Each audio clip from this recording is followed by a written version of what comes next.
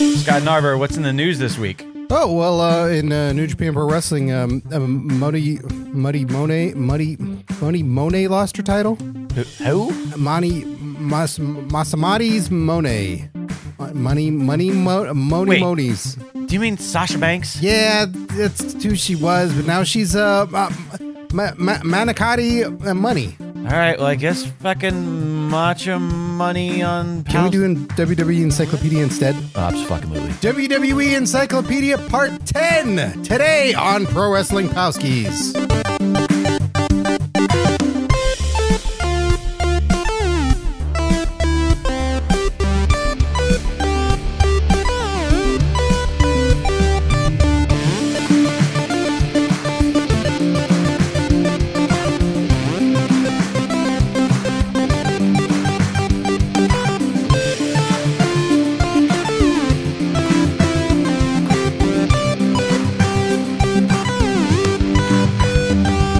Hey, Scott Narver.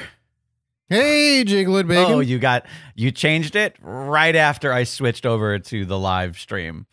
So for just a second, everybody saw your real background. Ew, gross. How are you today, bud? It's all about false facades. I'm great. Speaking of which, how are you? Would that be a facade if it's behind you? All that encompasses me is a facade. That, you know what? That tracks. I believe it. How are you? I'm great, especially because we are joined as over. You know what? As over. It's wrestling. That still tracks. It's a wrestling podcast. I can say as over. Yeah.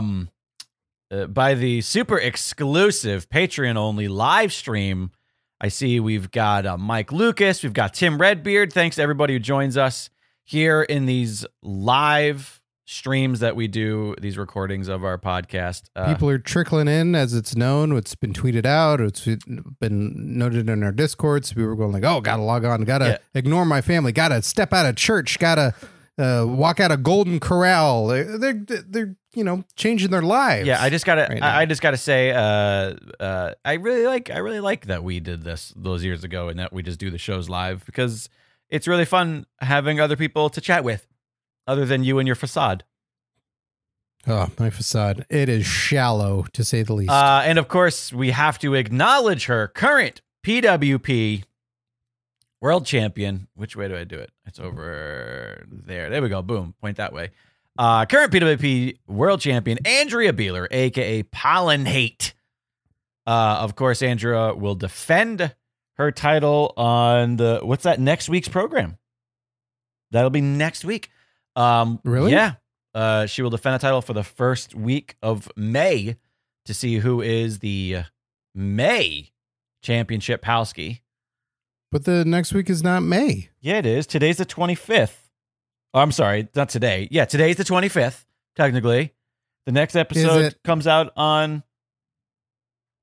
Now who's got a facade? No, the next episode comes out on May 2nd.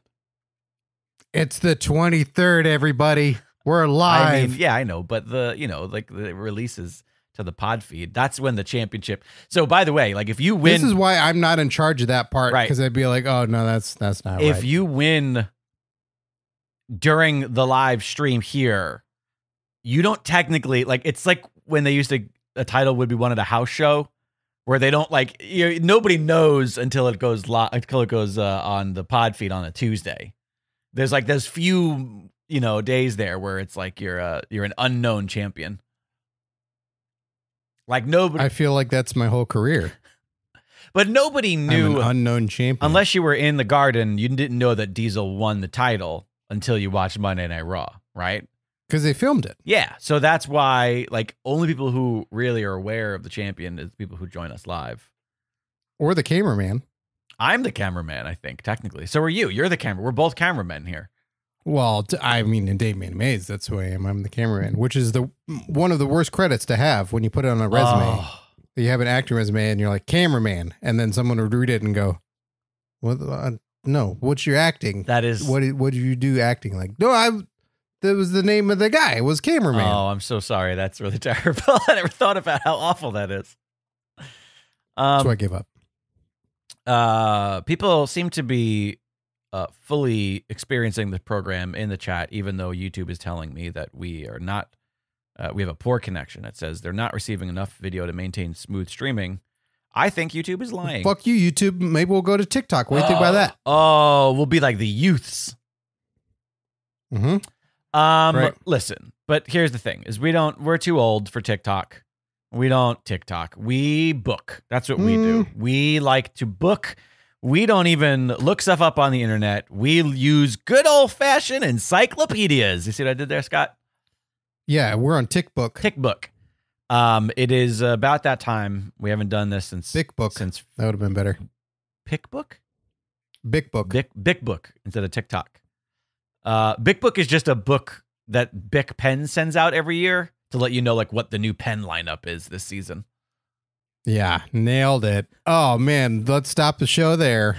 Excellent connection, YouTube says now.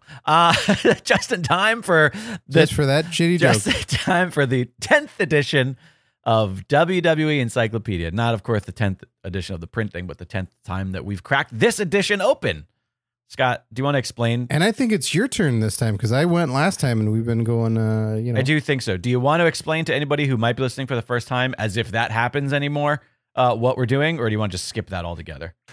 We have the WWE Encyclopedia. We're going to crack it open on a random page, and then with what we see on those 2 pages, we will discuss memories, thoughts, controversies, personal interactions, sexcapades, whatever it may be that we or our listeners who are involved in our chat right now have the involved with those superstars or wrestlers as it may be.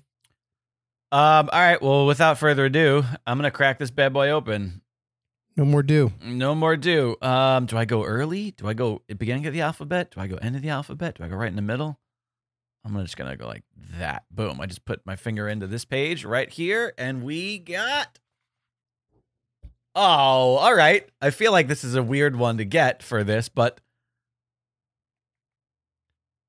Pay-per-views and special events. There's a 2-page spread, if not more than that, that says pay-per-views and special events. Mm-hmm. So this, let's see, what is it? Let me read the actual under thing here. For over 30 years, WWE has kept itself on the cutting edge of primetime entertainment, it says. Wow, WWE. If I didn't know any better, I think that they wrote this own book about themselves. I'd say that's true. I mean, how's that? No, you're not wrong. Even Monday Night Raw, very innovative. They have a show. True. They eventually went live. It's a weekly show. It's been going on for fucking ever. Oh, pay-per-view game is all changed. The champ is here. Andrew Beeler just jumping into the chat. Current PWP champ, Pollen Hate. Hi, Andrea. Thanks for joining us. We just cracked open the WWE Encyclopedia. By the way, I forgot to say the pages. We are in pages 268 and 269. Giggity, giggity. Now, here's the thing: is this continues? Yeah, but that's not how this works. I know, but it continues for so many pages. You're cheating. You're cheating right now. This is unprecedented of you just going like, I'm going to thumb through this. But thing. wait, I'm just curious to see how many pages it goes. 277. So it's an encyclopedia. It goes on forever. There are 11 pages, which might mean that at some point we will just get a different page of other pay-per-view events. So should we just do the ones that are listed on this? Because the pay-per-view events themselves are in alphabetical order. So we are... That's how we've done this forever. A through C of pay-per-view events is what we've gotten. Yeah. That's like you looking at wrestlers and going, all right, well, we got just some A superstars here. I mean, there's more A's, so we could keep going through and talking about the rest of these A's on all these other pages. I disagree with that premise because it is a greater category because we are technically under P for pay-per-view and special events. But I understand what you're saying. Anyways, I want to read this because this is I like that they acknowledge. Think about it logistically, Jake. We'll never get to all of them. No, not even remotely close. Although in the episode, if we were to cover all of the pages, so hence we should deal with what we have. With the advent of the WWE Network, it says, the term pay-per-view has been rendered a misnomer, as a subscription-based service delivers each monthly spectacular as part of its overall package for the measly cost of $9.99 a month. That's what it used to be, idiots. But while the business model has been turned on its ear, the action has only intensified. These are the marquee events that have thrilled spectators through WWE's fascinating evolution. So the first one up is Armageddon. 99 to 2000, 2002 to 2008. They took a time off. There was no 2001 Armageddon. They took a year off there. Yeah, can you figure out why? Something to do with the Mayans, probably. Yeah, they don't know how to fly planes. Yeah, all right. The December pay-per-view of Armageddon has changed. I will say, Andrew Biller says, Jake, can I dramatically change the show and pick a new page since I am champ? If we hadn't already opened, if you would have joined on before we picked the page, I would have just been like, yeah, pick a number. But I feel like now we're too in it. Scott, do you agree? Yeah, your rivalry with Andrew Beeler continues. That's not a rivalry. I actually really like that idea, and I wish that I would have seen it sooner. So it is. But this is where your knowledge of wrestling is going to shine over mine, because I don't remember what happened at what event. At Armageddon's, there was a 6-man Hell in a Cell match. You remember that? Nope. Also, that's not one of the highlighted matches. Oh, is the cat taking off her bikini top? Is that one of the highlighted moments of Armageddon? That does not sound like Armageddon. That sounds like Paradise. It's pretty good. Tim Redbeard in the chat says, typical champ strolling in as if you own the joint.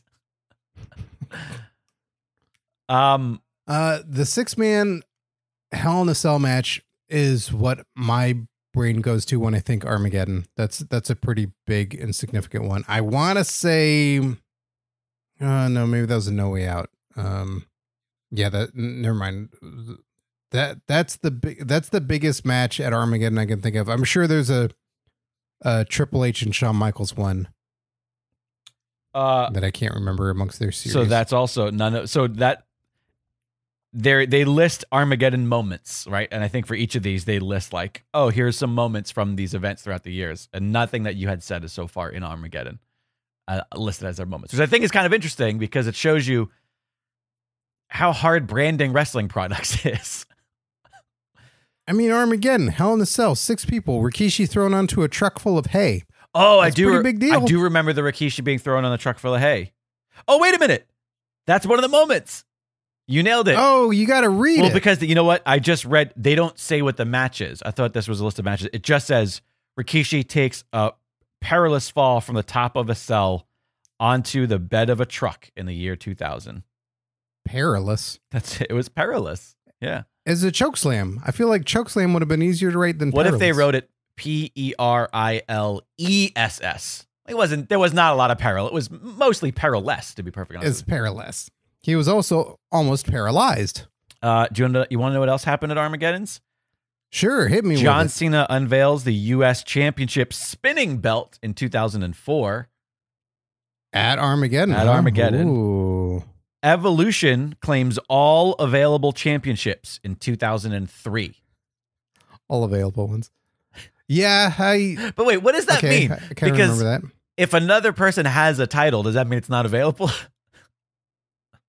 Maybe available on the show. I think that was a time when it was pretty simplified. There was a world champ on either show. Right, there was the world. So Triple H had the world heavyweight title, WWE, and then tag champs, and that was pretty much it. Oh wait, no, Intercontinental. So Orton has Intercontinental, and then Batista and Flair have tag titles. And so United States Championship was on the other show, but they were all Raw guys. Got it. Group of raw dogs they were. Joey Mercury sustains severe facial injuries when he is inadvertently struck by a ladder in 2006. So they don't mention that one either. That's the tag team ladder match where the ladder gets seesaw, where Finn Balor goes, yeah, that ain't nothing, and gets his face busted open with the ladder years later. By the way, stop throwing ladders at each other's faces. How about that? Tim Redbeard in the chat also adding moments. Aerosmith screeched at us about not wanting to miss a thing. The WWE Yes. owned all the championships. So that statement, Animal crackers is technically accurate. crawling across Liv Tyler's belly. Many Armageddon and moments. her boobie, if I'm remembering correctly. No. Yeah, didn't he go? No he went boobie. like up her little bra boobie. Bra boobie. Jeff Hardy wins his very first WWE championship in 2008. Wow. That is later than I thought it would have been. He was not there all the time. Right. And then when he was there, he wasn't there all the time. By the way, that was the last ever Armageddon, was 2008. So one could argue that Jeff Hardy won the title, and even Armageddon had its own Armageddon and was like, this is done. Yeah, he won in a triple threat. Who else was in that match with him? Do you remember? Edge and Triple H. Oh. Yeah, 2008 was that was the year I came back. So if this was their, you said this was their January pay-per-view?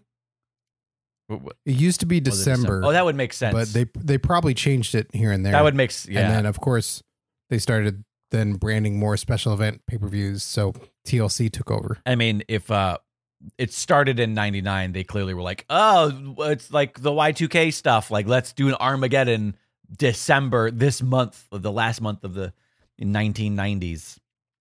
Or it's Armageddon on your wallet because you spent all your money on Christmas. There's that too. Mike Lucas says Jeff Hardy retired Armageddon. You sure did. All in all, do you feel Armageddon is a brand name that they should revive?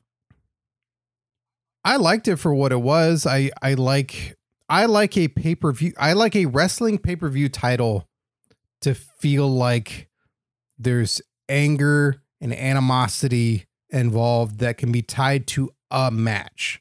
Right. So when I feel that we're having Armageddon, it's a 6-man Hell in a Cell. Like, holy fuck, Right. That's Armageddon. That's crazy. Yes, I gotta see Armageddon. I like it when like Judgment Day is a subtitle for the main event where somebody has to face The Undertaker and they're going to face their Judgment Day. Like when it's very specifically the branding of a main event fight, the way that you would call, you would give a fight a nickname, make that the name of the show. And then everything else on the card is also on the card. Because if I can't get it by look, it has to be a name. So when I think of like an AEW Full Gear, I go, okay, Right. That doesn't really mean anything to me. I get that the story is, it's someone had said something about wearing their full gear to the show. Right. And that became the joke. And then graphically they make it about gears. Right. And cogs and wheels and shit, but it doesn't mean anything to me. It's never tied in. It's never had any significance to when I see the show. Double or Nothing does. Right. Because they go, it's in Vegas. Well, you got a casino theme. And while there is no Double or Nothing match or something that you're putting it on the line, like everything's at stake, I feel like it could be there if you wanted to capitalize on that. Well, it also is self-referential to the previous, to All In, right? You go all in gambling, and then you lose all your money. So you go, all right, Double or Nothing. Whereas I'm going all out. I'm whipping out my dick and see if I can get some money. That's what that means. Yeah, so all out. Yeah. Many Ric Flair pay-per-views should have been titled All Out. It's a post show. Well, speaking of titles being brought back, the next one up is Backlash, which I love me a Backlash. According to this, is listed as 1999 to 2009. Okay. When I think of Backlash, I just think of the swinging hooks. Yeah, that's. I think of the swinging hooks, and I think of one of my favorite pay-per-views of all time from start to finish. And is that that was the very first TLC, or was that a SummerSlam? Am I misremembering that? That is a SummerSlam. Okay, sorry. It's all right. Forgiven. I like the little Backlash 2000. I think is one of the best pay-per-views from start to finish. It has everything. And we've watched a match from it. That has for early watch along. It was Scotty Tuati versus Dean Malenko for the European light heavyweight championship. Light heavyweight. All right. Yeah, in what is essentially a throwaway match on the card, that's exceptionally good. Mm-hmm. that the year 2000 did make their list of Backlash moments, but Stone Cold returning. You would think, nope. The Dudleys put Trish Stratus through a table, 2000. Because I think that might have been the first. Right. So that was also a big deal. There's a lot in that show that happens and everything escalates and the crowd goes crazier and crazier and crazier. And it's a fucking great pay-per-view. So, yeah, I feel like, because it's now just branded WWE WrestleMania Backlash, isn't it? I think it went back to Backlash. Did they? I'm going to check that right now. Because it was happening like this weekend or some shit like that. Is it tonight? Tomorrow? Oh, really? I think that's soon. I don't know. Because it's already, I don't know. Anyways, maybe I'm wrong. In Puerto Rico? It does say, for many of WWE's most barbaric rivalries, WrestleMania is only the beginning. Victory on the grandest stage often lends to backlash from those seeking revenge. For a decade, this pay-per-view was the first major event after WrestleMania and served as the scene for Retribution. Retribution never even came out on a Backlash, though. I don't remember. We don't know that for sure. I don't remember Slapjack there once. So it is now WWE Backlash again. Okay, so it was only last year? Because I think last year it was called, so it was only 1 year maybe? No, there's a couple of years, like it was WrestleMania Backlash, the greatest wrestling match of all time, was one of them. Oh, wait, that was... And it was WrestleMania Backlash for at least 2 more years. So I think someone went, okay, this is a bit much. Let's just call it fucking Backlash. It makes sense. I love the name Backlash. It's great. It is a great because name. It lets you know as a fan, like when I was getting back into it, it let me know, oh, something previously happened. Right. That was a big deal. And now I'm seeing the aftermath. So I might want to go watch the other thing to understand what the backlash is from all of this. And again, usually that thing is Mania based on what they've written in their encyclopedia here. Mm-hmm. Yeah. So again, many fond memories of Backlash, not just because of the swinging hooks, which I fucking love. The swinging hooks of Backlash. But Backlash feels like a big deal where I don't necessarily always think the title's going to change hands again, but there's usually some high stakes stuff where I go like, oh, they might get a win back now. Right. Do you have any other guesses as to what some of the moments are that they've highlighted? I'm trying to, from 2000, I'm thinking they're not going to do any other than Stone Cold returning. They only do one from any given year. So they did the Dudleys in 2000. There's no other 2000s. Okay, so 99 would be Mankind. What is it? He's thrown through a window. It's not on the list, but that's great. From Big Show. Great memory, but no, that's not on the list. Would it be easier if I gave you the years? The Rock taking the camera and giving the middle finger to the crowd and then turning and seeing Stone Cold going, what the and then getting a stunner. Nope, but that's a good moment too. You have a very good memory for specific. See, this is where I'm talking about. Like, I couldn't tell you what event that happened at. I remember it visually, like I could see it happening in my head. I couldn't tell you it was at a Backlash.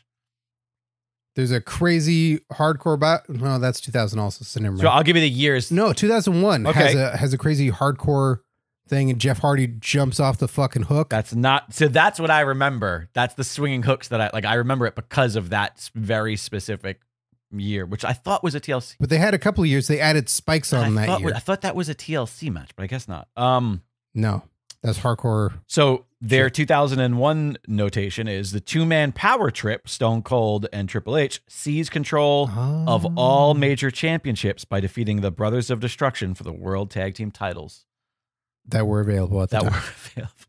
Actually, it doesn't say that. It says all major championships, which the other one says that were available. So there's clearly a difference between Evolution and the 2-man power trip. Which, by the way, was that that what they called themselves on air? It was just starting to be that. It was the time in which they would pepper in a name. Got it. You know, they weren't going like, we're the 2-man power trip. We're going to do this. They didn't make a lower third. Cole was just saying it on air or some shit like that. I don't even think merch was a thing, right? Because Triple H got injured so quickly into it that it didn't. You kind of knew it was 2-man power trip if you were watching everything, right? Otherwise, I think it was barely mentioned. It might have been one of those things where JR says like, "Oh, look, these guys are on a 2-man power trip." Right. Got it. and you go like, that's oh, that worked. I like that. I think that's who they are. They also have a 2002, a 2007, and a 2009 highlight. Yeah, can't pull it off the top of my head. 2002, Hulk Hogan wins the WWE Championship for the first time in 9 years. Hollywood Hulk Hogan. It doesn't say that. It just says Hulk Hogan, but yeah. But that's significant because the turn has happened so quick from WrestleMania. They had to fly and get his gear for the next show. They had to go get his Hulk Hogan gear. But he was still Hollywood. And then Triple H had the whole. So think of the time of Cody, right? Like that we're in with. Cody's gonna win the title. Cody's gonna win the title. WrestleMania. Holy shit, he's gonna win. He didn't fucking win. This is the worst shit ever. So for any fan of Triple H going into WrestleMania 18 and oh my God, he's gonna win the title. He won the Rumble. He's gonna do this. He's gonna beat Chris Jericho. He's gonna become the undisputed champion. Holy shit, he did it. 1 month later, Hollywood Hulk Hogan is so fucking popular. They go, get the title off of Triple H. Wow. Get it on Hogan immediately. Right. That's what they did. So Triple H had it for a month. Wow. I don't even remember that. So he has it for a month, and then Hogan has it for a month because it's like, look, we just need to do this for the feel-good moment. We want to have Hogan win again because he hasn't, because it's been a decade. We can't keep doing this. So then evil Undertaker, the biker Taker, takes it off of Hogan. That wasn't corporate Taker yet, was it? That was like when he was aligned with Vince? Yeah, this wasn't that. This was Undertaker flat out fucking chains up Hogan by the ankles to his motorcycle and drags him around. Right. They do the old Western spot in the back. Right. Well, except Hogan doesn't turn. Not at all. He's just going, my hips, my hips. Can you take a guess at what Mr. McMahon did in 2007? Is that him and Shawn? Him and God? The tag team match with God? No, but did we ever watch that? No, we haven't watched it. You told me about it. I've never seen that. And you told me about it, I think. I feel like we need to watch that on a watch along. Okay. Yeah. Mr. McMahon wins the ECW championship in 2007. Okay. Yeah, I was definitely not watching at all during this. Who did he head shaved from WrestleMania, the Battle of the Billionaires? Who did he beat for that? And then Lashley had the ECW championship. Got it. And the last this is a prime example. This is the backlash as to what happened of Mr. McMahon got his head shaved.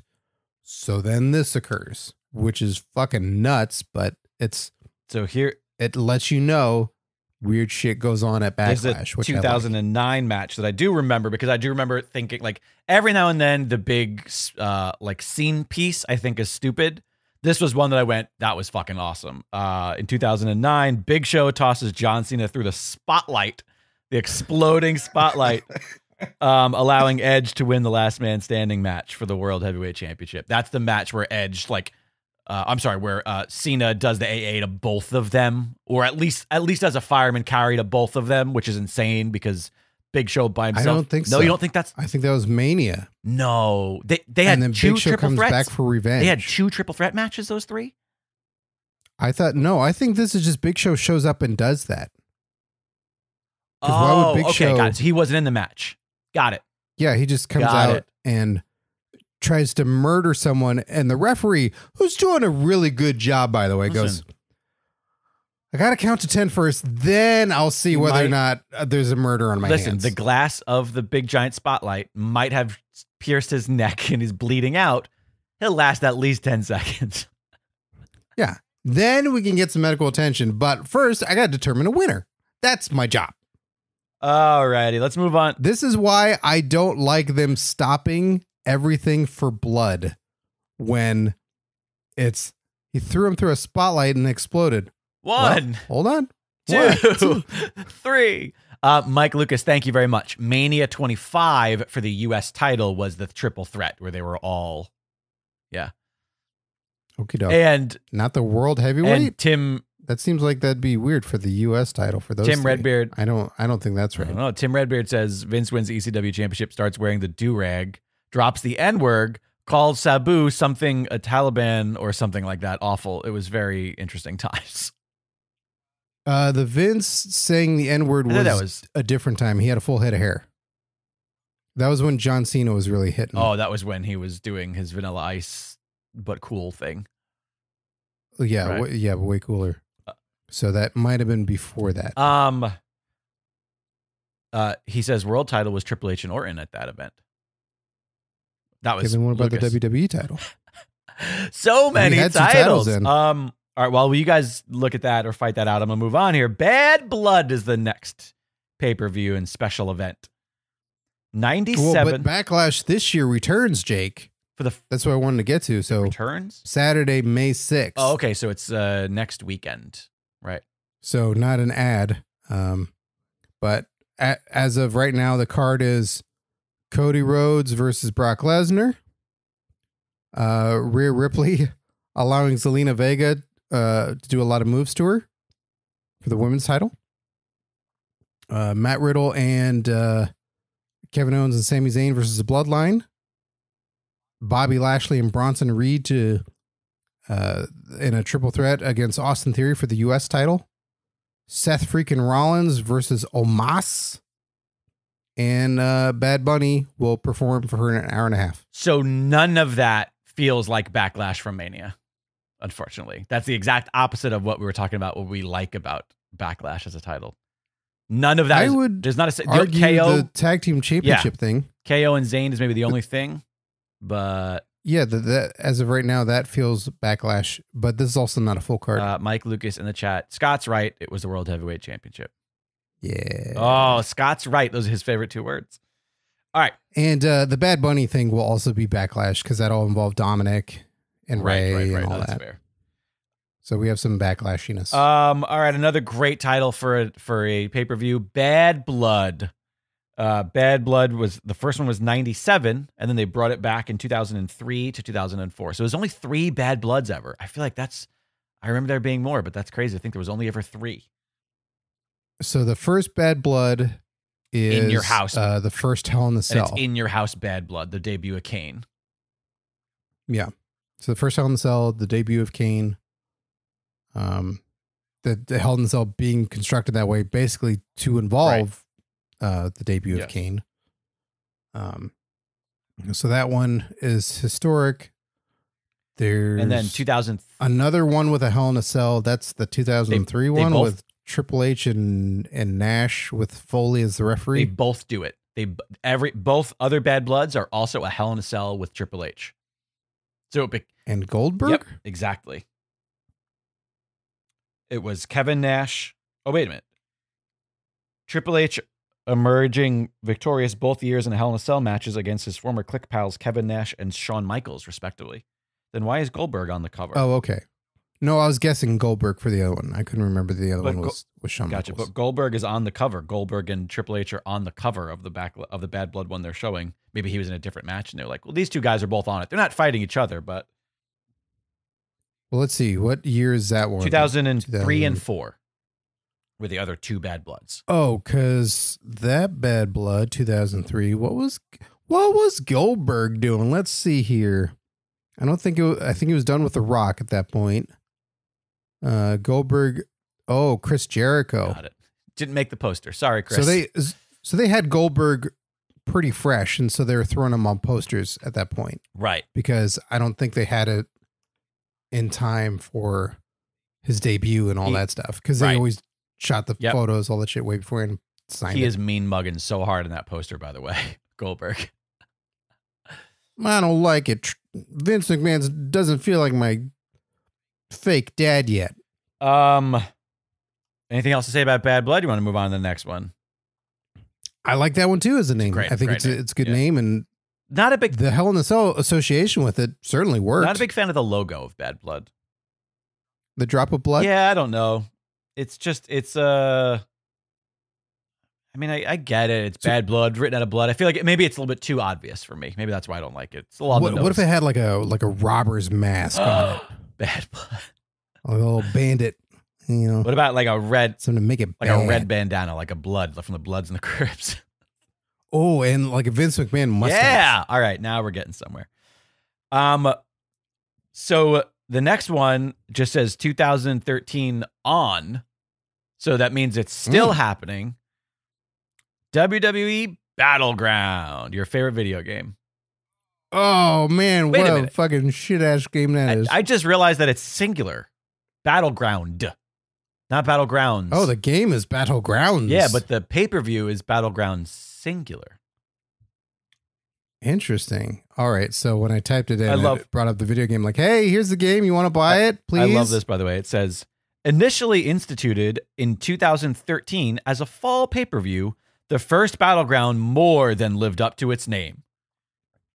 The WWE Championship began and ended the night vacant after Big Show, coerced by the Authority, inserted his massive fist into Daniel Bryan and Randy Orton's WWE Championship match for the vacated title. Oh, man, he could have put his fist anywhere, and that's where he put it? Along the way, Rhodes brothers, Cody and Goldust, preserved their family legacy and their jobs with a tag team victory over the Shield. That's a great match. I think, did we watch that one? Is that what that was I think from? that one that we must have watched from Battleground. That's where Big Show inserted his fist. Right. Let's see here. Bray Wyatt versus Kofi Kingston. CM Punk versus Ryback. Oh. Ooh, I wonder if that's one of the times where Ryback hurt him. There was only ever times when there was not a time when he didn't. It's easier to say, I wonder if those were the times where he didn't hurt him. Wasn't Curtis Axel versus R-Truth for the Intercontinental title. Mike in the chat, wasn't Sammy versus Kevin at Battleground? It happened a few times. That sounds right. I think that was the first significant one. Let me see if I can find that one here. That's probably 2017. I'll continue. Battleground became a July event in 2014 and 15. In its young history, it's been the setting. Oh, the setting. I'm dumb. I put letters in that aren't there. Setting for shocking events such as Miz's unpredictable victory in a 19-man battle royal for the IC title in 2014 and 2015's surprise return of Undertaker to seek revenge on Brock Lesnar. Oh, so it was setting up SummerSlam, I guess, July. Battleground 2016 is Kevin Owens versus Sami Zayn, right. And I think their first WWE one-on-one pay-per-view, like main roster, one-on-one match. I think like Battleground is probably tarnished by the game. But it seems like it's a perfectly fine, it seems like it has a decent amount of fun things that have occurred at it. Like they've made it an important event, I guess, in the way that they do the best they can to make every event important. It doesn't seem like it has gone on forever from what I see on Wikipedia. It went to 2017 and then NXT picked it up for this year, for May 28th. Interesting. So it hasn't been, so the game ruined it. They were like, we got to separate ourselves from that title. Give it to the kids. Give it to the kids, and as a punishment, not as something good. I'm looking to see on WWE site if there is indeed some missing battlegrounds, but that was a Punjabi prison match with Jinder and Randy. We're there, and I'm always a fan of the Punjabi prison. I really like that idea for a match, but I feel like every time it's been, I think that one was probably. Did we watch that? Why do I have a recollection of watching that with you? Was it just because it was on when we were doing our coverage and we watched it and talked about it? Probably. I whisper it to you as you dream. And then Randy Orton got stuck in the bamboo. How fitting of all the people now who need to be in a Punjabi prison match, Cody Rhodes. I don't understand. He's so American. Oh, got it. He's so American. You just got to find someone from, India or someone nearby that could be an evil villain from another land. Shinsuke Nakamura and Cody Rhodes in a Punjabi prison match. Instead of Punjabi prison, it's they just name it some sort of ethnic thing from no matter where the foreign villain is from, and they just use a different material. What was the Punjabi prison? Was it supposed to be bamboo? Yeah. Which, by the way, that could be like Japan as well. Like bamboo is all over the place. Well, China, wouldn't it be China over Japan? Does Japan have a lot of bamboo? Because I don't know. China's got them. China pandas. does. Yeah, I don't know. I'm not one of those. Sounds like you could book for I'm wrestling. not Dale. We'll have to ask Dale Rutledge. We don't have our resident Japanese expert here. Yeah, our our fauna expert. In any case, what's the American version of the Punjabi prison? The Kennel from Hell. It's the Kennel from Hell match. That's what that is. Yeah. We have a dog problem here. All right. In the Americas. The next one listed. Oh man, Bowie would be perfect for one of those Kennel matches. from Hell match. Why? Because he would wander around and not do anything and just drop a deuce on the outside of the ring. Mm-hmm. Oh, these docile. And he's gigantic. These docile dogs. That was such a stupid. I can't believe they did that. I can. Okay. The next title listed in the WWE Encyclopedia under pay-per-views and special events is a thing that I want more of. And that is, but WWE loves to, listen, they're a big corporation. They love their trademarks. They want to sell branding and merchandise. So they're not going to do this, but I like it when it's a one-time event. Again, like I said earlier, named after the main event. This was WWE Network's, I think it was their first ever network exclusive premium live eventy thing. WWE Beast in the East. Yeah, that was a one-off. Yeah. See, I get that this wasn't necessarily the most important of events. There were some fun things that occurred at it. But I like this. Hey, Beast in the East. Set the table for Brock Lesnar squashing Kofi Kingston. And it wasn't, actually, that wasn't even the squash. Oh, that's why you said set the table. Yes. Kofi actually put up a fight in this match. Did he? Yeah. It lasted more than 35 seconds. Let's see. How long do you think that match was? Including From bell to bell. Him beating up Xavier and Big E, or just the match? Bell to bell. 1 minute and 36 seconds. 8:16. 8 minutes? See, okay. You made me second guess myself. I remember it being longer than it was. Than you. That's what I like to do. You made me think I was dumb.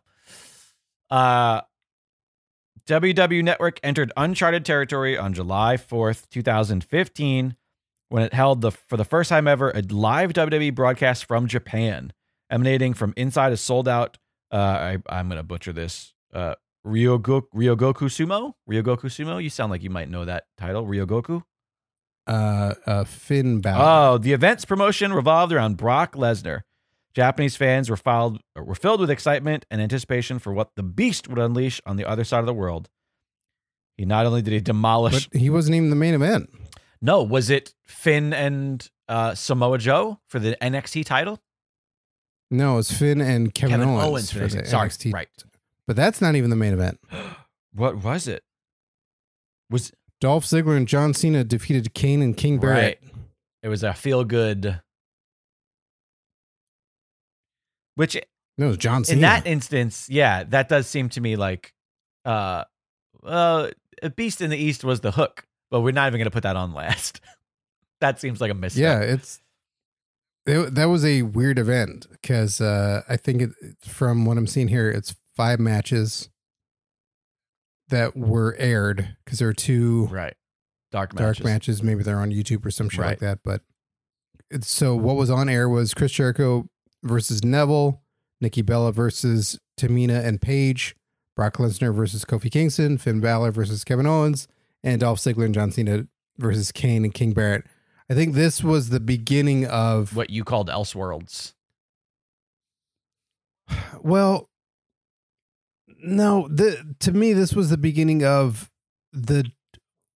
Like, we're releasing the home video footage on as a premium live event. The I'm trying to remember the Starcades or the other things that they started to acquire the names, and they would have a 2-hour event, and you go, yeah, but this doesn't mean it's a house show, and you have so many other shows. Yeah, we're gonna tape this house show because it's a house show in a unique place. It's not just like some random arena in Missouri. It's like, oh, we're actually gonna go to Japan, or we're gonna be in the UK, or we're gonna be here. So let's put this on the network. They started doing it in the US really quickly. That's what I'm saying. Like, I'm trying to remember that, like when they did Starcades with the other stuff, that they do these Southern shows, and you go, yeah, but this is just, you're just filming a shitty show, and Elias is playing for 25 minutes of it. Right. And these are awful. And these quickly had the reputation of being awful. I don't know. There's something about me that kind of likes, I get that maybe these didn't deliver, but I recall this. Even though in my brain I mistaked KO for Samoa Joe, I remember that being a big deal here. I remember because of Finn and Japan and them talking all about New Japan and the Japanese legend whose name I don't remember, was raised his hand and they did all the Japanese stuff. And I was like, oh, I remember it being a big deal.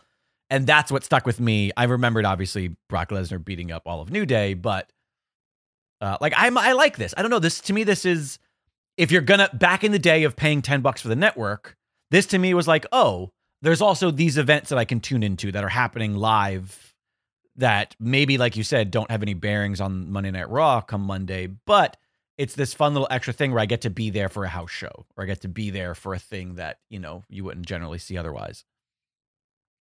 I'm looking to see if there was a Japanese legend who showed up and gave credit to Finn Balor. Tatsumi? Is that his name? It says Hideo Itami and Tatsumi Fujinami were also advertised to appear, but it doesn't say anything in the recap of. And then they came out and did a thing and said, hey, way to go, guy who's kind of wearing blackface. You did it. What if you just Googled their names and Finn Balor just to find a photo? Welcome. You're now officially looking for art for the podcast.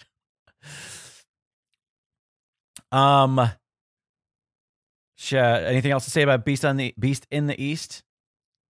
I like the idea of it too. I just like Deliberate. stuff, it was WWE stuff in Japan for sure. But yeah, they should run with it. The next one is something that I'm not familiar with, and the logo makes it seem like it's modern, but it says it was 1986. Something called The Big Event. I feel like they remade the logo for the WWE Encyclopedia. Let me show you. Yeah, I recall. I have the VHS of The Big Event. Do you see? Oh, wait. No, you don't see shit. Hang on. I'm blocking my own camera. No. How do I show it to the camera? There it is. It's over here. Do you see that top? That's not a 1986 logo. That is. It is. Really? That's what it was. Wow. Look at me being designist. So yeah, the Tatsumi Fujinami didn't do anything. Well, I don't even know if he showed up to the show that he was advertised fantastic. For. Okay, well, what can you tell me about The Big Event since you had the VHS copy of it? I have the VHS of it, but I got like a couple things mashed in my head and I don't know which one it is. There's one main event. I don't know if this is it. I'm gonna look it up. There's one main event where the show was outside and it rained. Oh. And it's the funniest shit. With like the wet blue ring where they're all slipping. Mm-hmm. I think you showed me something on a watch along from this. Another thing that sounds familiar.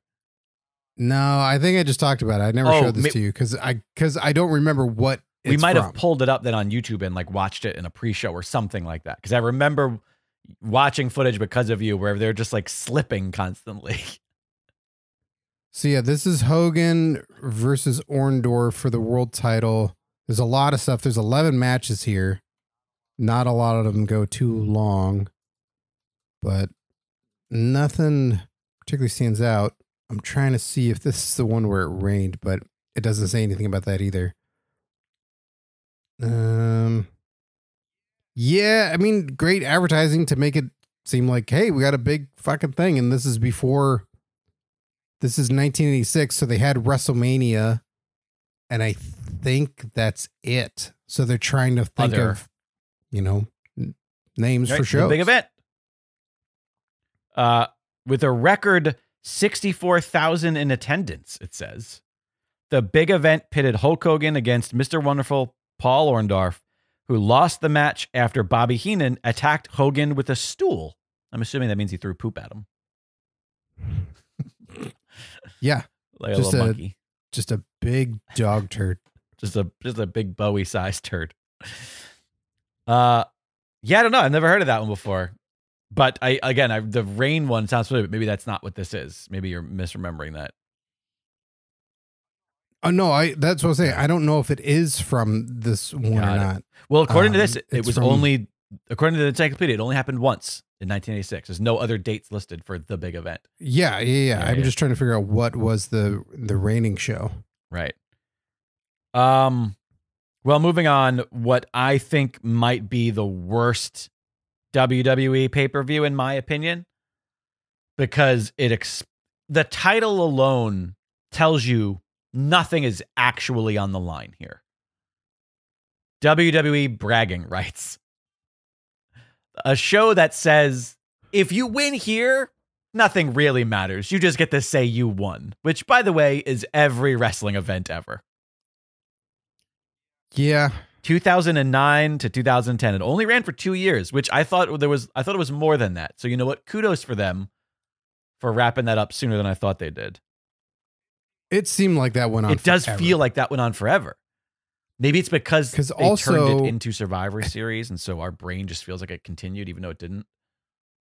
Yeah, because bragging rights. Yeah, it was an October event. It went into Survivor Series, and you're like, well, it's teams versus each other. So you already blew what Survivor Series was, and what are they winning that they can brag about? There was no the Backlash or the Bad Blood. Right. Bragging rights didn't have anything to brag about, or they got something. Their show beat the other show. Okay, so what? Didn't mean shit. I mean, so even the even the encyclopedia knows it was trash. Because it says, during the brand extension, superstars took tremendous pride in competing for the superior brand.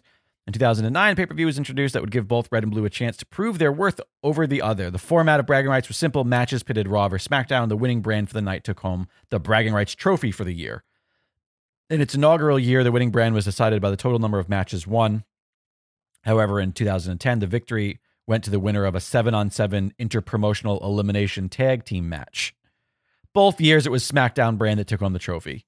Despite the event's theme, this is the word, despite the event's theme, individual rivalries were not completely put on the back burner. What an interesting choice of words for the WWE Encyclopedia.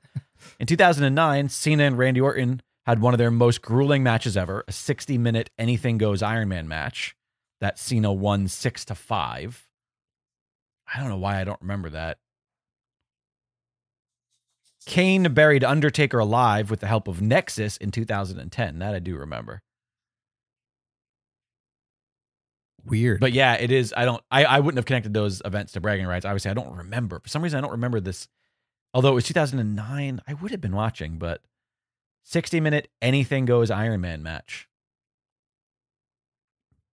And that was Cena and Orton. I believe that's some of Orton's worst facial reactions. When he's a crazy bad guy. He's got laughable shit that happens during that match. We talked recently about the AEW Iron Man match and about Iron Man matches in general. I don't even think we brought this one up, which shows you how forgettable it must be because there are not a lot of Iron Man matches. It's bad. Interesting. If it wasn't, I think if it wasn't a 60-minute match, I'd be like, let's do it for a watch along. But I'm like, I don't know, it's a long time. Yeah. Anything else to say about bragging rights other than thank God it's over? Yeah, thank God it's over. And it's funny that we both thought it went on way longer than it did. 1984, a great title if you lived up to it. But because wrestling doesn't end, it's odd to call something the brawl to end it all. Again, unless it was very much like these people are going to be done with whatever the story is in the main event or whatever. This was 19. Well, because there was the, what is the one that I think precedes it? Maybe if I read it, it'll tell me. Yeah, so this is read it, I'll tell you, because I'm thinking of Hogan versus Piper. The war to settle the score. All right. Well, let's see. Oh, right. So that it seems like this would be a follow-up, but maybe I'm thinking too Backlash. I would turn ahead to see if War to Settle Score is in here, but that's cheating according to you, so I'm not going to do that. 1984, the brawl to end it all. Nearly a year before the inaugural WrestleMania event, Madison Square Garden was the scene for the brawl to end it all. Though Hulkamania was in full force by this time, and the Hulkster himself defended the WWE title against Greg Valentine, the only match that was televised on MTV, interesting, was the main event contested for the Women's Championship. Holy shit.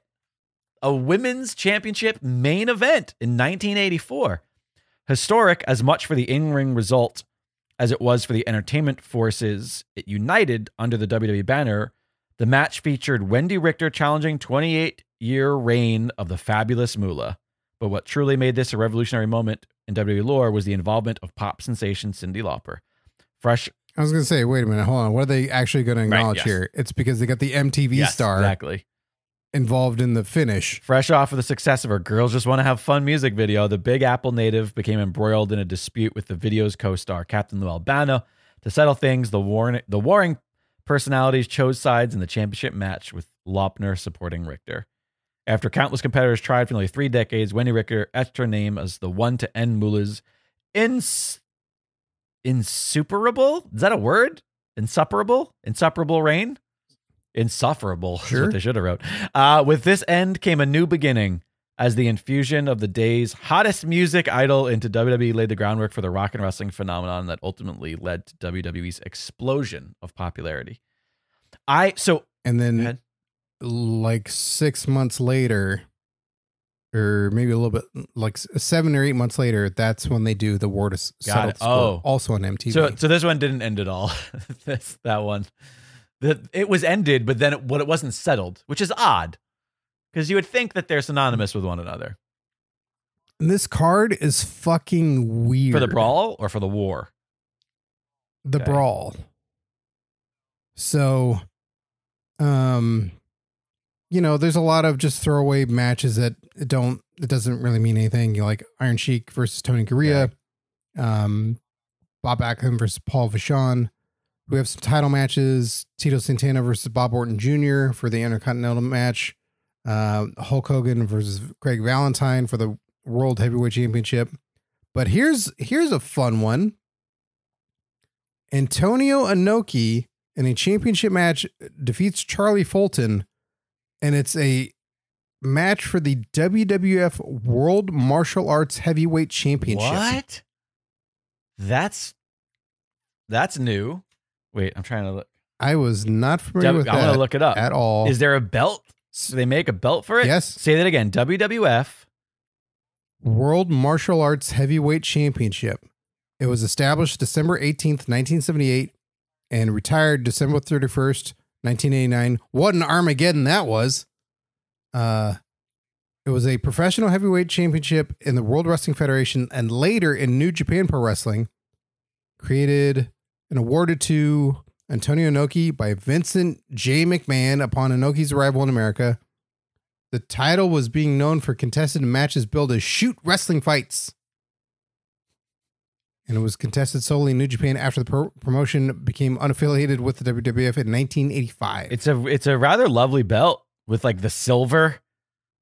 It's unique looking. And a guy. Yeah, there's like a little guy doing this. I'm going to get you. I'm pretty sure it's just a silhouette of Bruno Sammartino. That was always his pose. He was this guy. And interesting. That's crazy. Never even heard of this. The reigns of this. So Antonio Inoki has it. It's awarded by Vincent J. McMahon, December 18th, 1978. And then someone who clearly got Shotzi Blackheart's name wrong, Shota Chochizvili, won it in April 24th, 1989 at the event Battle Satellite in Tokyo Dome with a 5th round knockout. So they were rounds. Only to be won back by Antonio Inoki on May 25th, 1989. That sheds more light on this. It means it was contested under rounds, like boxing, or like, I guess, I don't know, do they do MMA in rounds as well, I suppose? Interesting. Yes. But MMA didn't exist yet.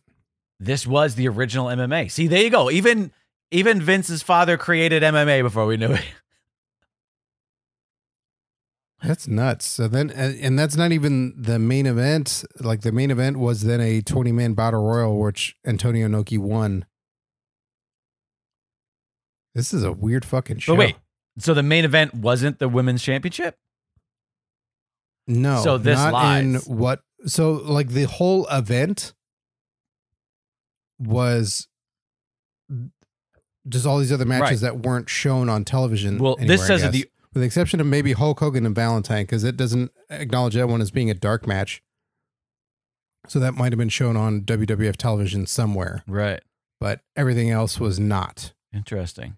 So they had an 11 match show. So this because I was going to say earlier, I'm familiar with the match. Obviously, we've seen it in documentaries and we've seen it, like with Richter finally beating Moolah.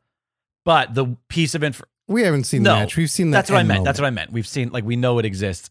The one thing that I did not know was that it was, according to this, the main event of the pay-per-view, which you would think the women main event at a pay-per-view, that's a huge deal in 1984, but apparently that's not a pay-per-view. That's not of course. Well, it's an event, main event of the event, but apparently even that's not the case. This is just lying. But it is though, because it's the only event. It's all they showed, because, as big of a deal as that was, that's still not in 1980, whatever. That's not going to sell tickets, and that's not going to be happy for everybody to go see the show and go, wait, someone else beat Moolah? That's it. Thanks for coming. What the fuck? No more. Right. So they had 3 more matches after that. Well, moving on. Because there's probably also a reason why we only see that final moment. It's probably not a great I can't imagine that late in her career, Fabulous Moolah is doing great work. She did better later. So the next one on our list here of events, the last. Do you want me to sidestep you real quick to fill in the gaps about the rain? Sure. Tell me about the rain. It falls from the sky. So clouds. The match where we're trying to figure out, where was the rain from? It was an event in Puerto Rico. Got it. That happened, and it was Hulk Hogan versus Big John Studd, but it rained during other matches as well. So they end up doing fucking bear hugs almost the entire time because everybody else is slipping. That's what we watched, because you couldn't run the ropes. There was no grip. Yeah, you couldn't slide, and the ring isn't even a fucking ring anymore. It's just like a blue tarp at this point. It's actually red. The red. Apron is blue. Oh, okay. So there's blue all around, but it's actually red in the ring. So we both misremember that. October 19th, 1985. Wow. Was the show. And if you look up Puerto Rico WWF Rain, you'll see many clips. I recommend Russell Crapp's recap of it. It's pretty great. There's an atomic drop that Hogan does to Big John Studd and goes all kinds of wrong. Hogan stayed on his feet. It's, who I feel. Yeah, it's dangerous. You know who I really feel bad for? Poor Samoa Joe had to stand out there in a suit and tie the whole time and just talk to the crowd. It was just this poor guy. And the poncho. Don't forget the poncho.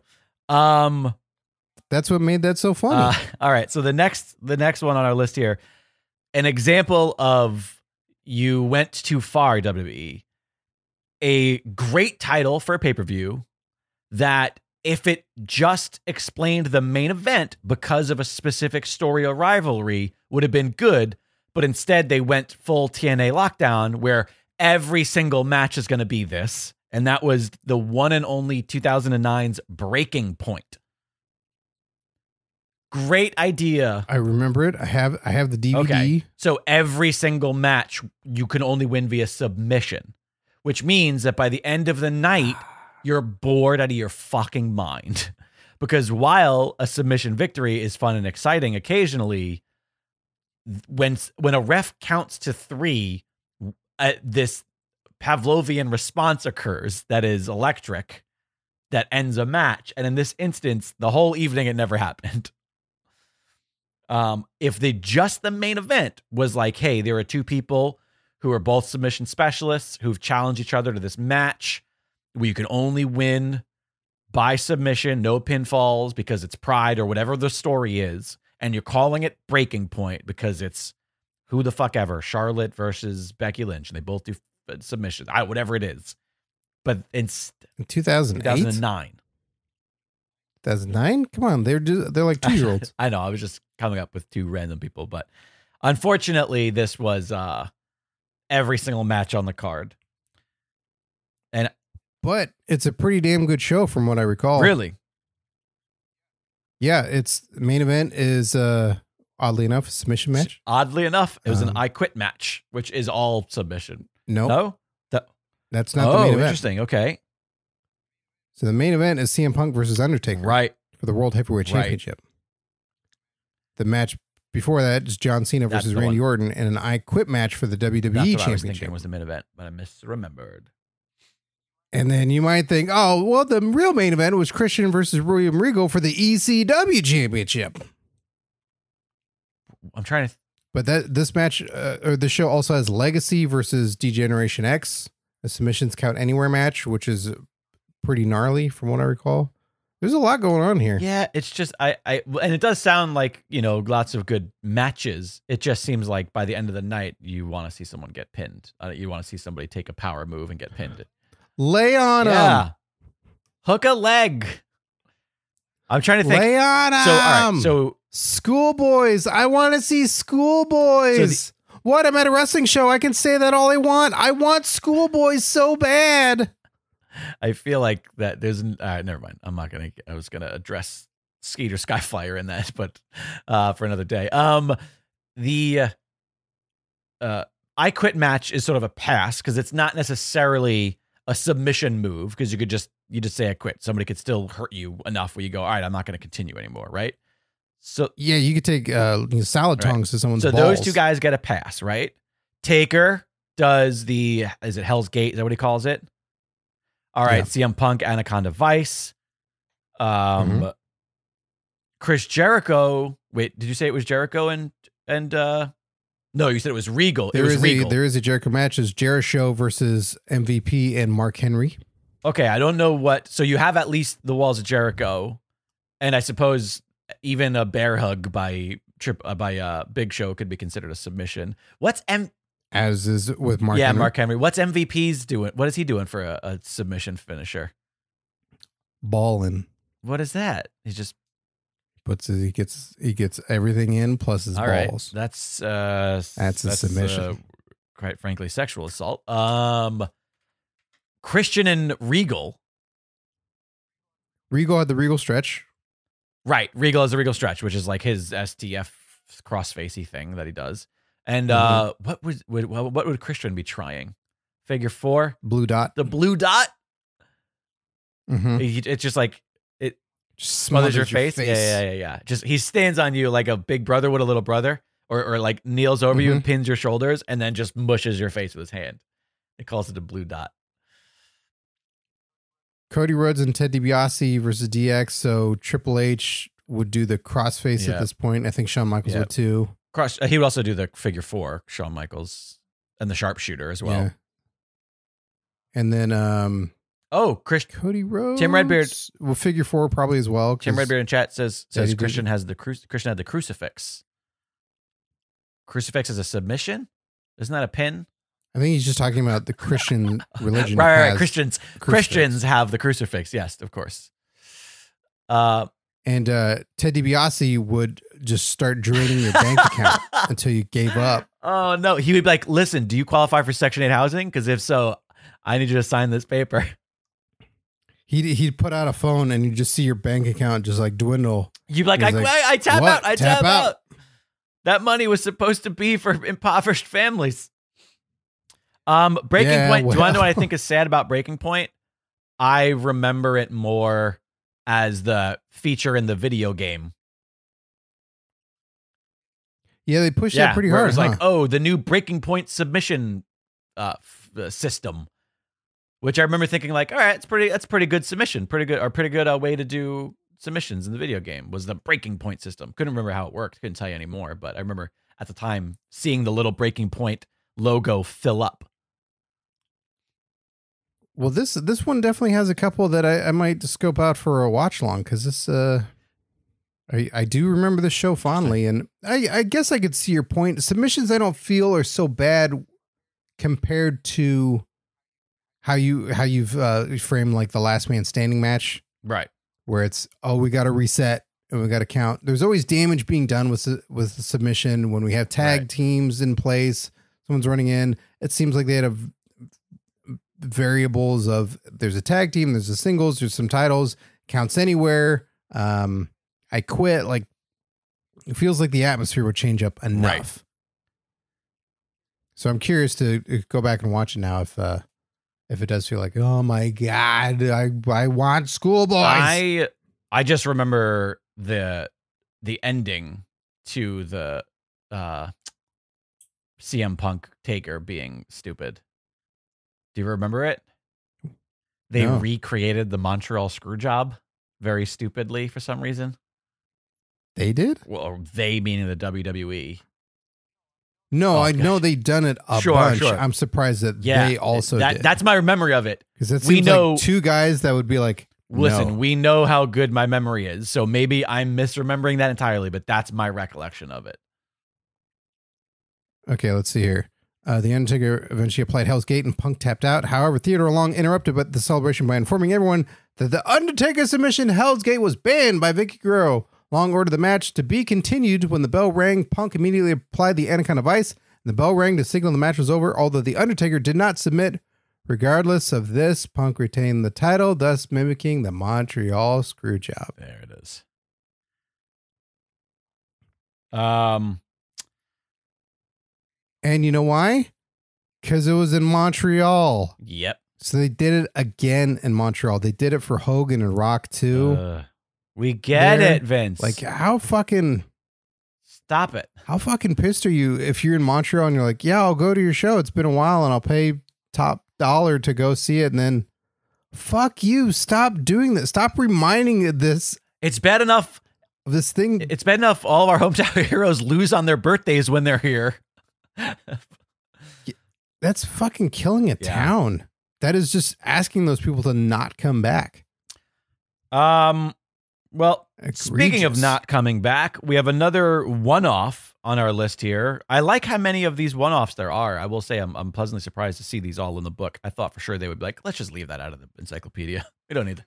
In an encyclopedia, you can't do that. 1998, Capital Carnage. By the way, I like that there's no logos for these. Like Brawl to End It All. Not to be confused with Capital Which is Punishment. the next one. We'll get there. But the Brawl for All and the Capital Carnage, see, there's no logos. They're just like, we just wrote it in red letters. Nope, Jake, that is the logo. That's the logo. Oh, that is. I'm not joking. That if you look up Capital Carnage, it like in your house, : and then that was how it was written or something? I think that was kind of towards the end of the In Your Houses when they were just not really saying it anymore. It might have been. Nope, you're wrong. Capital Carnage had this crazy logo, which is actually pretty fun. That's not it. That's not what was in the book. It's just, I told you, it's just like a bold red letter. Oh, okay. I thought that was it. The same thing with Brawl to End It All. It's just like, we just wrote it in bold. We're not going to bother. We don't have print. Well, Brawl to End It All probably didn't have one. 80s. That was just like, it's on TV. They were like, listen, we don't have print resolution files of these logos that we made for broadcast television. They're only, 80 pixels wide. Anyways, Capital Carnage, 1998. Any recollection of this? Capital Carnage, all I remember was, I've only watched it once. I have the VHS. And from what I remember, it had Vinnie Jones show up in it.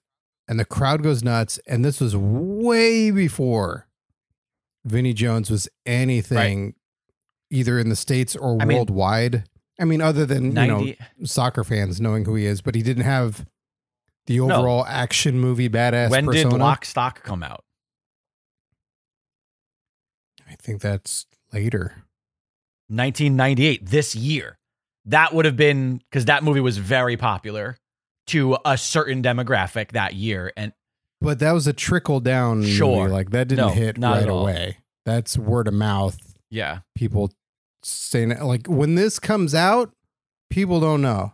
I'm surprised Vince goes like, yeah, sure. Vinnie Jones. But no, here's the thing. Vinnie Jones showed up like 2 years later, it would have been a big fucking deal. This was in the UK and Vinnie Jones was also a former soccer player. Yeah. That's what I'm saying. They love it. Right. Okay. I understand. But as far as everyone watching this and people, Vinnie Jones doesn't get brought up ever in all of the celebrity, interactions and stuff they did. And I don't think they ever try and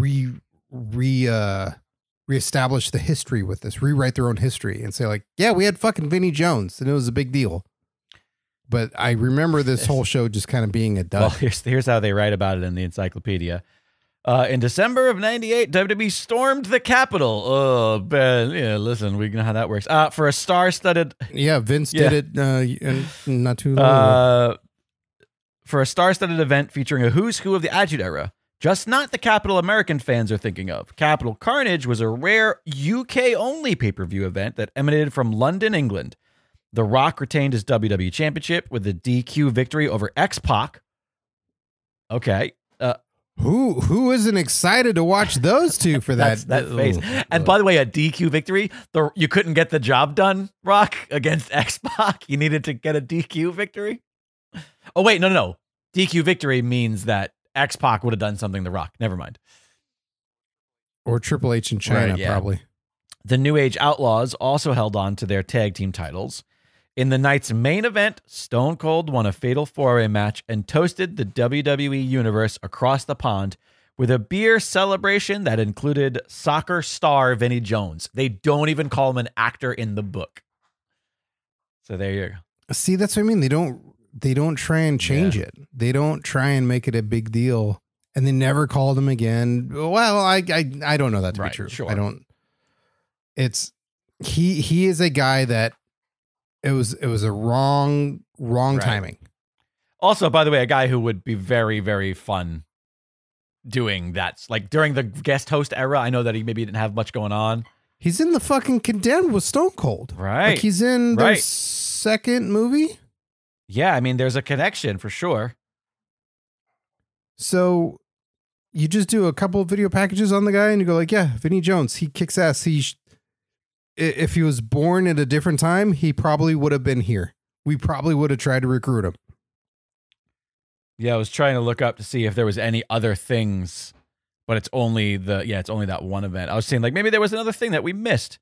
Oh, he's also in a movie with Wade Barrett. Is that the one you were talking about? No, because I said the Condemned with Stone Cold Steve Austin. I don't know what movie this is, but here's him and Wadey Boy.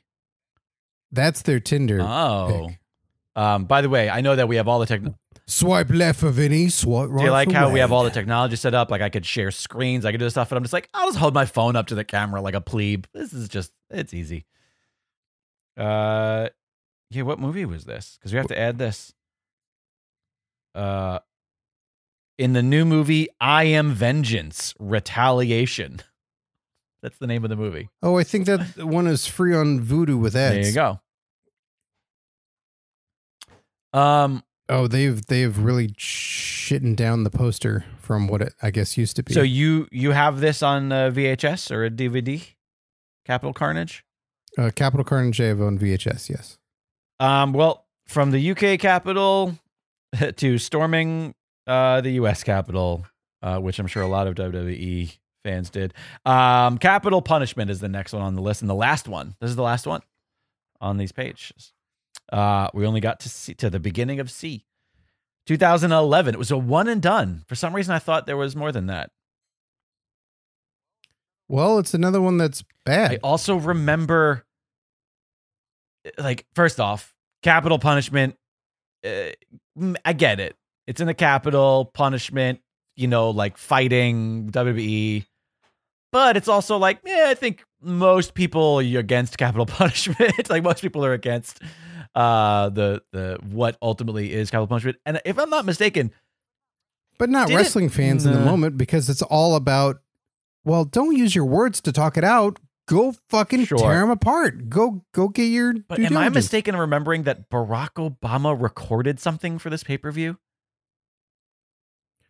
Okay, so this is where it gets all kinds of fucked. So the poster is caricatures with Barack in the middle. Oh, is he? Okay.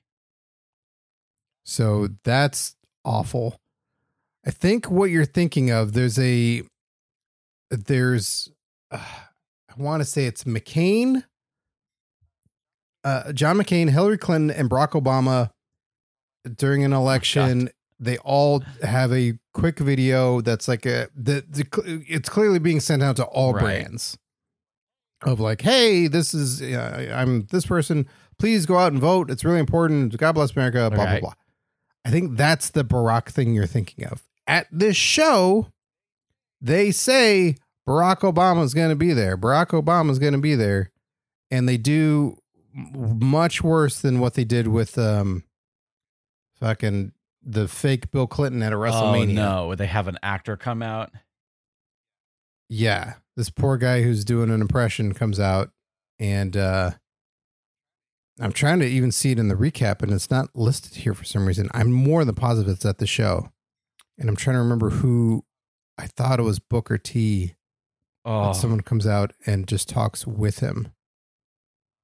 All right. So give me a minute on this. What I'm thinking of. Wait, is this it? I'm also trying to find stuff on YouTube because I'm trying to remember what the event was. Of course, it doesn't say it. It just says Barack Obama addresses the WWE universe. Yeah, that was the ad. Yeah, speaking of ads, I'm listening to the ad for Applebee's at the moment. Oh, can you hear my phone through the thing? It should be connected to the Bluetooth. Yeah. Yeah. I don't think they can listen to it. But yeah, he's clearly reading off of teleprompter. It's an important time in America, not just because the reign of Randy Orton will soon be coming to an end. Yeah. That's what I mean. Like all of them had it. McCain, Hillary, they all had a little snippet to go like, hold on. I said a wrestling thing. This isn't what I'm thinking of, but clearly it happened more than once. So, but the capital punishment thing is Obama impersonator. And I'm just trying to find fucking footage of it. I can't believe it's not as bad that everybody's just not posting it everywhere. Was it Hillary Clinton versus Barack Obama where they had a match? Because that just came up in a search. That's another thing. There's also the fucking Rosie O'Donnell versus Donald Trump thing that they kept doing this for a while. They kept trying to act like 5 most awkward matches in WWE history. Well, in any case, that's not written about in the book. It was bad. They crowd is pissed. It's bad. It's the one with R-Truth and John Cena for the WWE title. They completely omit any of that stuff from this. All it states in the book is the proceedings at Capital Punishment were dominantly by rivalries as intense as the age-old Capitol Hill rivalry between the Republicans and Democrats. Rey Mysterio faced off against CM Punk. Alex Riley scored revenge against The Miz. John Cena defended the championship against an unhinged R-Truth. And while Randy Orton was able to keep his World Heavyweight Championship by defeating Christian, 2 other titles did change hands. Ezekiel Jackson claimed the IC title when he forced his former cohort Wade Barrett to submit to a backbreaker, and Dolph Ziggler, with some help from Vicky Guerrero, put Kofi Kingston to sleep and left DC as the new United States champion. So 2 titles both changed hands by submission, and it wasn't Breaking Point. It was Capital Punishment. My God. Yeah, it doesn't sound like I mean, some of these matches seem like Mysterio versus CM Punk. We watched that match, not that match. We watched a match with the 2 of them.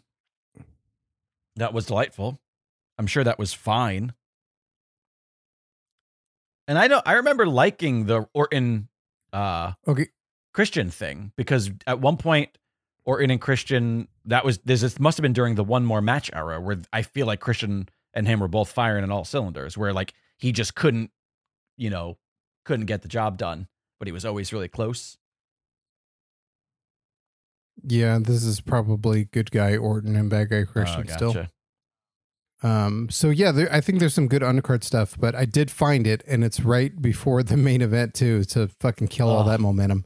So in a breakdown, it's Barack Obama, the fake Obama, comes out to a podium, talks to the crowd. You can share a screen if you want, and everybody will see it on Zoom. Nope, it's a recap. Don't tell me to share stuff. You're the one showing shit. I know, but you're looking at it on your computer, so you don't have that option. No, I'm reading it because I couldn't find any video of anybody putting it up. They scrubbed it from all the internet.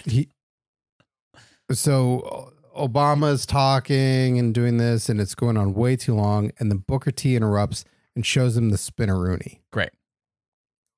So nobody wants anything to do with any of this. This is fucking terrible. And not even people are posting snippets of it online to see the dread that it was. Because I went and I watched John Cena and our truth, because we talked about it for a watch along potentially. And I saw this beforehand and I went, what? Hold on. And I watched this segment and I was like, oh my God, no wonder this never showed up again. That rough. It's so bad because it doesn't elicit any reactions. It's not acknowledged that that's a fake Barack Obama. Booker T looks stupid because he's going in there with a fake Barack Obama and going like, hey man, I'm going to show you this thing. And then the guy can't do it. It's not like he did it great. And everyone goes like, holy shit.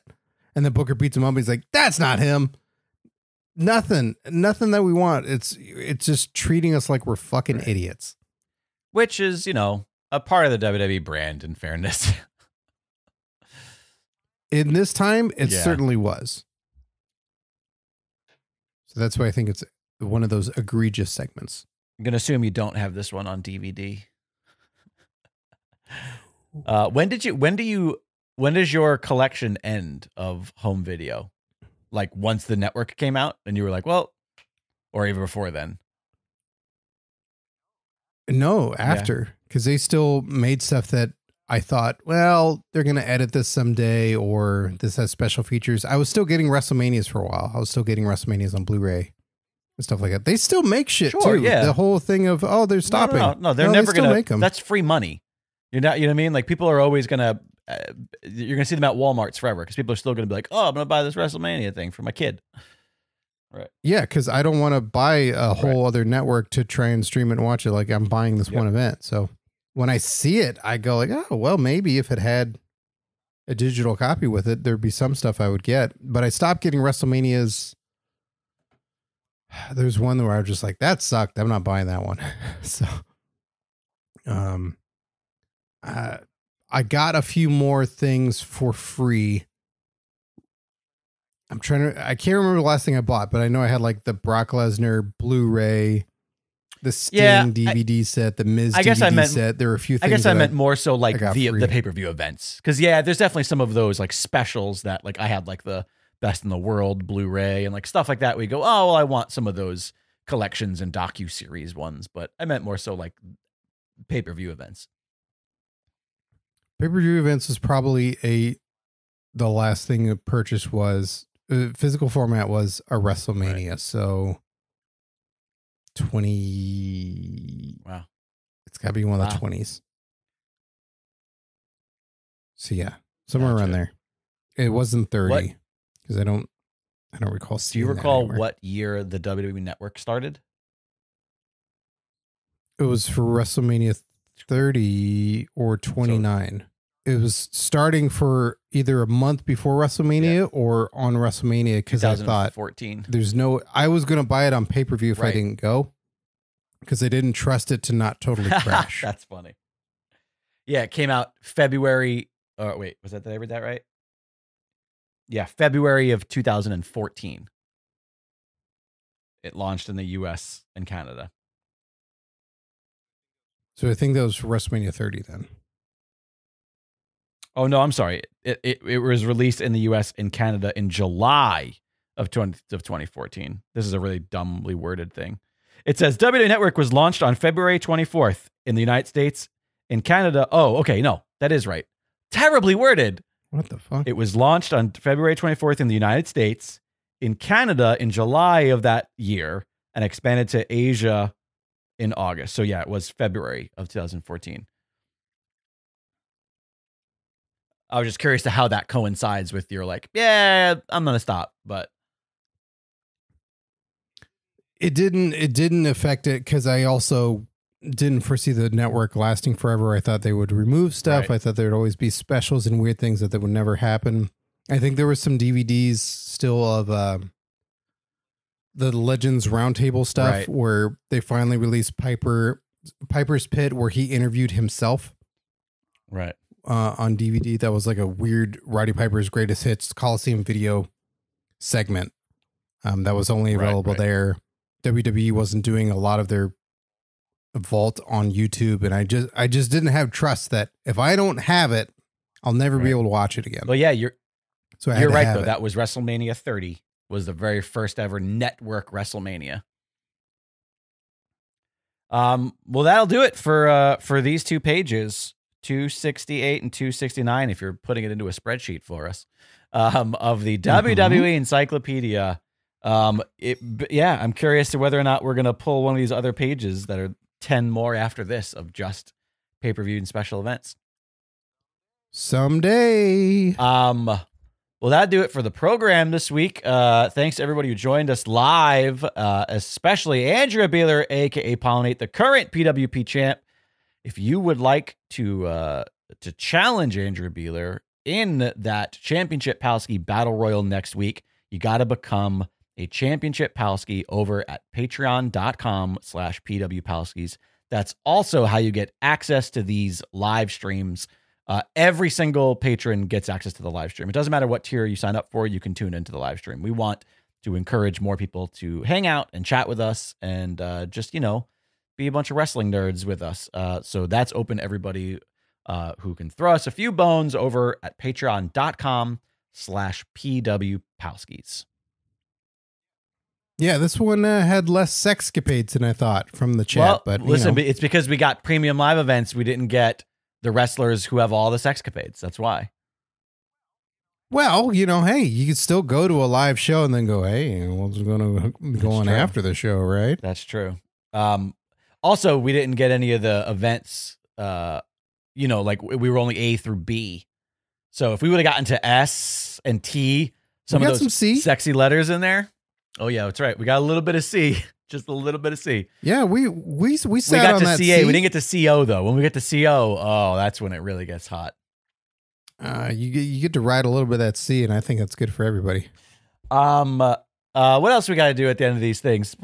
We tapped that A. We're behind the B, and we wrote on some C. What else you want? Oh, Scott Narver. Hey, follow us on social media at PWPalskis.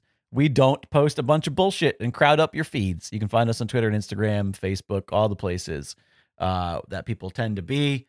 Also, if it's been a while, hey, do us a favor. Head on over to pwpalskis.com. Click the shop there. Check out some merchandise. Maybe snag yourself a shirt, a mug. We got hats on the way. Take a gander. Hats like that? No, we're not going to sell scally caps, although I wish we would. What is that called? A scally there's lots cap? of different names for them. Flat caps, newsboy caps, scally caps. Schoolboy cap? I meant to say newsboy, but wrestling has infected my brain. Yeah. Hopefully it's wrestling. What else? I don't know what else we're going to be selling from the store. I was asking about hoodies. We have to thank our current PW Palskis.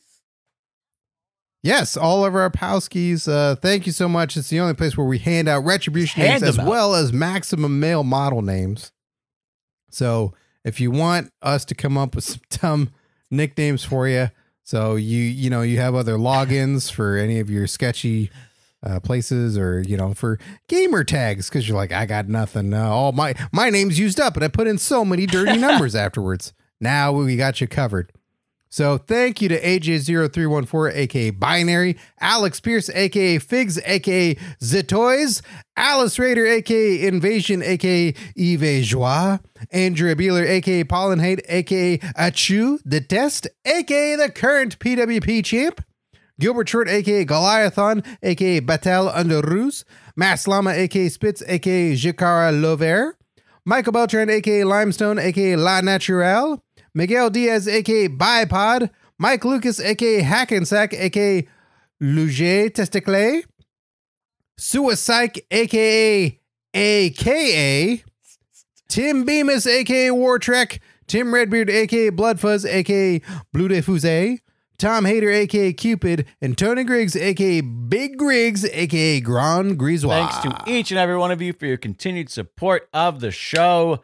You hear us say it all the time, patreon.com/PWPalskis. Consider throwing a few bucks our way. Listen, we see the numbers. We know how many people listen to the show and how many people tune in and hang out with us in the pod feed. Stark comparison compared to the patrons. And we are thankful for everybody we got, but we always want a little more. Because it's the people that make this fun. It's the community. By the way, if you're not on the Discord, you're missing out. Discord's completely free. It has nothing with Patreon. It's just a really fun place to hang out and talk with a bunch of fellow nerds, to catch up with what's happening week to week. It's a fun place to be during every episode of every wrestling event, whether WWE, AEW, whatever you're watching. We have, New Japan fans in there. People are chatting about everything at any given point in time. So yeah, Ted DiBiase Jr. updates. Yeah, so many updates on Ted DiBiase Jr. and people singing poorly, all at the Discord, which again, completely free. You can find that link at pwpalskis.com. What's the people singing poorly? That's Sasha Banks at that press conference where she sang a song and it was awful. Oh, yeah, no, really? It was awkward. I think she got punched in the mouth afterwards, though. So I guess it was ultimately a win for the wrestling fans. Some old Japanese guy stop. It wasn't like kayfabe. It was just like somebody just stood up and went, I can't take this, and just punched her in the mouth. This is bullshit. All right, that'll do it. I'm at Jake Lidbacon. He's at Scott Narver. We're at PW Palskis. Thanks for joining us. It's always a blast hanging out with you, the Pro Wrestling Palskis. More than 400 years ago, there was a man who lived in Stratford-upon-Avon named Shakespeare. This is the man many consider to be the greatest writer of all time. Of course, the few things we really know about this guy are that he sold grain, didn't bother to teach his children to read or write, and was kind of a jerk to his wife, especially in his last will and testament. Meanwhile, 100 miles away from Stratford, on Elizabethan stages, plays were being performed written by someone signing the name William Shakespeare, a writer who often lampooned the monarchy and put his life at risk by doing so. The sort of thing that one may use a pseudonym for, sort of to, protect their identity. Surely you see where I'm going with this. A mistake was made all those years ago, and we attributed those legendary works to the wrong dude. Which begs the question, who really was William Shakespeare? Join me, Stephen Sable, as I invite historians, researchers, lawyers, artists, authors, and more to explore this fascinating mystery of Shakespeare authorship on my podcast called Don't Quill the Messenger. You can hear it now at don'tquillthepodcast.com or wherever you're listening to this podcast right now.